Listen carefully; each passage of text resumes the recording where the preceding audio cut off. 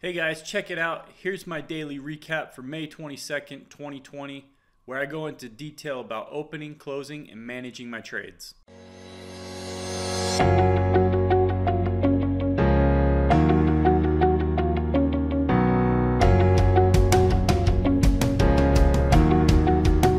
Thanks for joining me today, and let's just jump right in and start with the opening trades. Here's GSX. It is a tech EDU company. I'm not quite sure what they do, but we don't need to know what the stock actually does to trade them, right? All right, so this is just an iron condor that I sold. Let's go back to the activities tab. This is out to June, 28 days to go till expiration. Received a 58-cent credit. Sold the 40 call, and then I bought the 45 put. So excuse me, I sold the 45 call, and then I bought the 45 call, which makes it a $5 wide call spread. And then I sold the 17.5 put, and then I bought the 15 put, which actually I just noticed that is an error on my part. I messed that trade up a little bit. It should have been $5 wide instead of $2.50 on the put side. Oh well, no big deal. I wouldn't have gained as much credit. I probably would have made more credit if I had done that, but that's okay. We live, we learn. Let's jump on over to the risk profile. All right, as you can tell here, the downside or the red area is the loss area. It's bigger on the call side than it is on the put side. Oh well, let's actually clear out this working order. Here's the actual order I have that I placed and was filled on today. So let's see, as you can see, here's the red flag. This is where the stock is trading, around 30, 29.73 to be exact. At expiration, I can make $58, or at expiration, if the stock is way down here, I could lose $192 on the put side. On the call side, I could lose $442. Now, why would anybody do that? Why would they risk, $400 or whatever just to make 58? Well, that's better than 10%. If you hold it to expiration, 10% in 30 days. If you talk to a stock trader and not an options trader, they'll tell you that you need to actually risk 1 to make 2 or 3 or something like that. Well, the reason why this is valuable to me and why it works out in my favor is because this is a 90% probability that I will actually make this $58. Now, to increase that probability even more, I actually manage at 20 days or 20 days to expiration, or at 50% profit. So, around, in 8 days and next week, we'll see where we're at. Maybe there'll be so much extrinsic value loss that I could actually take this off and buy it back for 50% of what I sold it for. We'll see, and I'll keep you up to date on that. But as it stands, that's why it's important, for me at least, to sell high probability trades.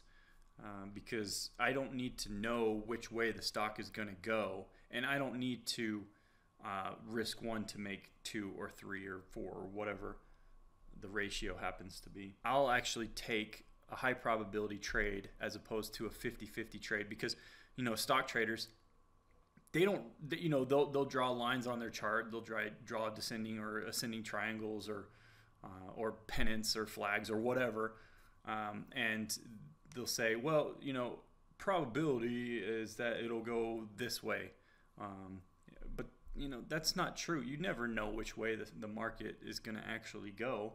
Nobody does. So I use this, and and this is why I like trading iron condors or options.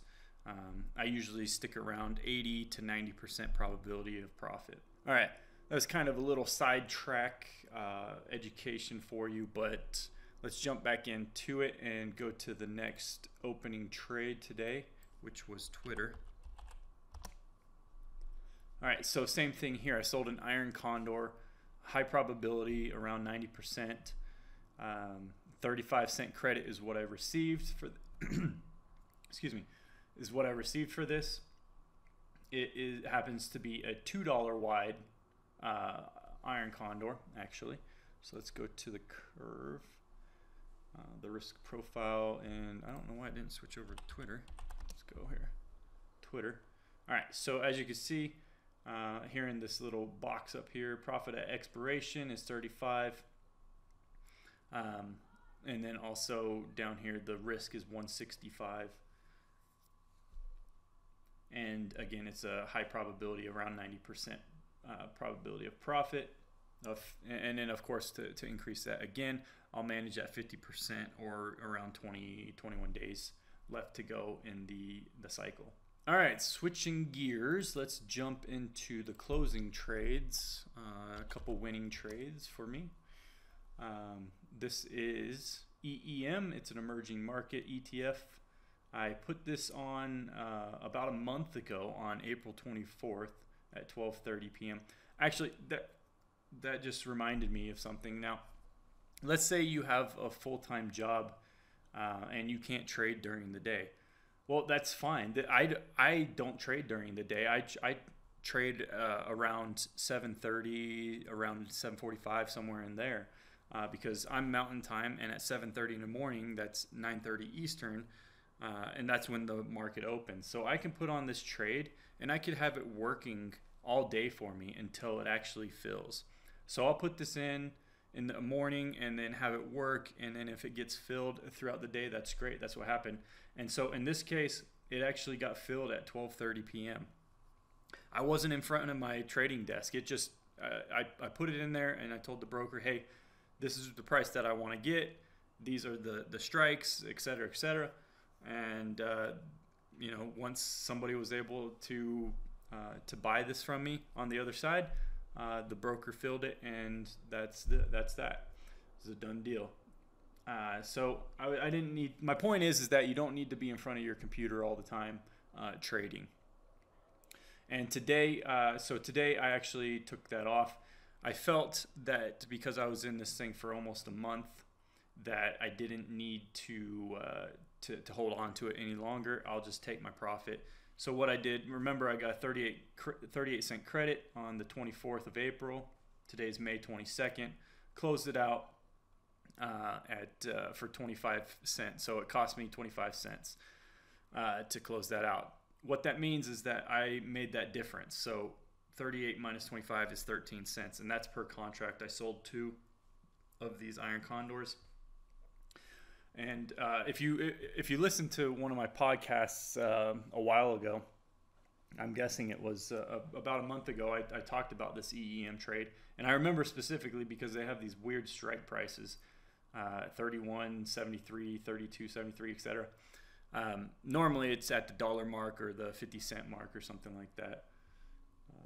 But anyway, so I just thought that was interesting. That was always strange to me. But as you can see, it was $1 wide on the put side and $1 wide on the call side. And let's take a quick look at the. Actually, I'll have to create a similar order because it's closed and there was nothing there. All right, so that's what it looks like. A very simple, very easy iron condor. It has stayed in between here for a month. Can you believe that? From 35 to 37, bouncing back and forth. Actually, we can probably look at the chart right here. April 24th was right there, and it's bounced from 35 up to 38, back and forth, back and forth. That's exactly what we want to see when we have an iron condor. It's just the market going back and forth, going sideways, basically.